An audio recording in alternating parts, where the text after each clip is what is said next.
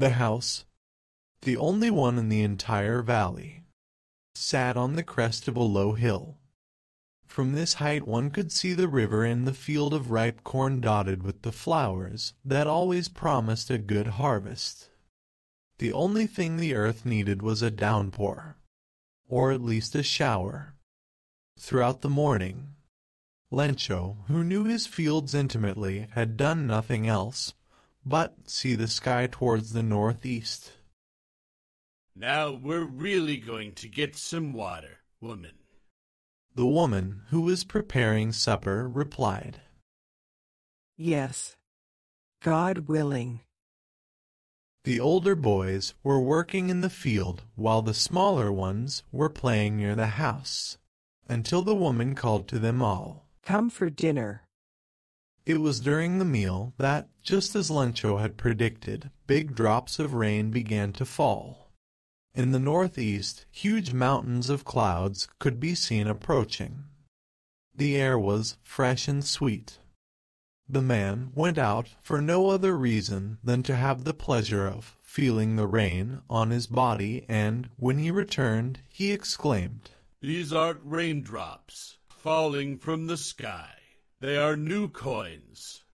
The big drops are 10-cent pieces, and the little ones are 5s. With a satisfied expression, he regarded the field of ripe corn with its flowers draped in a curtain of rain. But suddenly a strong wind began to blow, and along with the rain very large hailstones began to fall. These truly did resemble new silver coins. The boys, exposing themselves to the rain, ran out to collect the frozen pearls. "It's really getting bad now," exclaimed the man. "I hope it passes quickly." It did not pass quickly. For an hour the hail rained on the house, the garden, the hillside, the cornfield, on the whole valley. The field was white as if covered with salt. Not a leaf remained on the trees. The corn was totally destroyed. The flowers were gone from the plants. Lencho's soul was filled with sadness.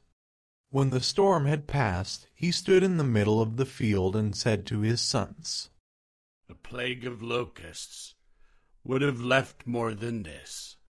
The hail has left nothing. This year we will have no corn."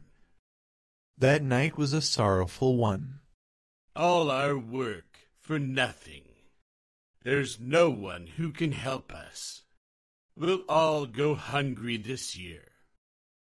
But in the hearts of all who lived in that solitary house in the middle of the valley, there was a single hope. Help from God. "Don't be so upset, even though this seems like a total loss. Remember, no one dies of hunger. That's what they say. No one dies of hunger." All through the night, Lencho thought only of his one hope, the help of God, whose eyes, as he had been instructed, see everything, even what is deep in one's conscience. Lencho was an ox of a man, working like an animal in the fields, but still he knew how to write. The following Sunday, at daybreak, he began to write a letter which he himself would carry to town and place in the mail. It was nothing less than a letter to God. "God," he wrote, "if you don't help me, my family and I will go hungry this year. I need 100 pesos in order to sow my field again and to live until the crop comes, because the hailstorm." He wrote to God on the envelope, put the letter inside, and, still troubled, went to town. At the post office, he placed a stamp on the letter and dropped it into the mailbox. One of the employees, who was a postman and also helped at the post office, went to his boss, laughing heartily, and showed him the letter to God. Never in his career as a postman had he known that address. The postmaster A fat, amiable fellow also broke out laughing, but almost immediately he turned serious and, tapping the letter on his desk, commented, "What faith! I wish I had the faith of the man who wrote this letter, starting up a correspondence with God." So, in order not to shake the writer's faith in God, the postmaster came up with an idea. Answer the letter. But when he opened it, it was evident that, to answer it, he needed something more than goodwill, ink, and paper. But he stuck to his resolution. He asked for money from his employees. He himself gave part of his salary, and several friends of his were obliged to give something for an act of charity. It was impossible for him to gather together the 100 pesos. So he was able to send the farmer only little more than half. He put the money in an envelope addressed to Lencho, and with it a letter containing only a single word as a signature: God. The following Sunday Lencho came a bit earlier than usual to ask if there was a letter for him. It was the postman himself who handed the letter to him, while the postmaster, experiencing the contentment of a man who has performed a good deed, looked on from his office. Lencho showed not the slightest surprise on seeing the money. Such was his confidence. But he became angry when he counted the money. God could not have made a mistake, nor could he have denied Lencho what he had requested. Immediately Lencho went up to the window to ask for paper and ink.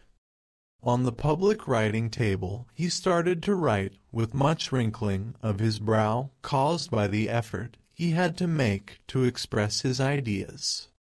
When he finished, he went to the window to buy a stamp, which he licked and then affixed to the envelope with a blow of his fist. The moment the letter fell into the mailbox, the postmaster went to open it. It said, God, of the money that I asked for, only 70 pesos reached me. Send me the rest, since I need it very much.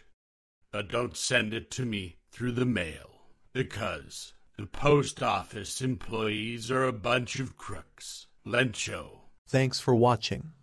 Please consider subscribing if you find the stories helpful in improving your English.